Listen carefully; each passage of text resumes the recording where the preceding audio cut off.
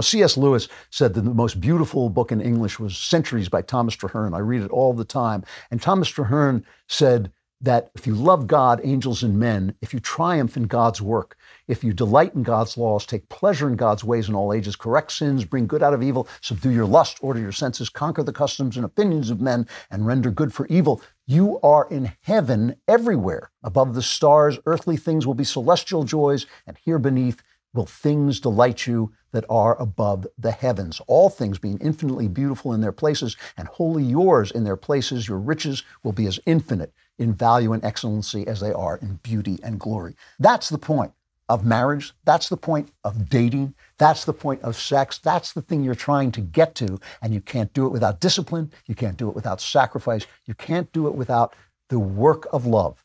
But it is all worthwhile.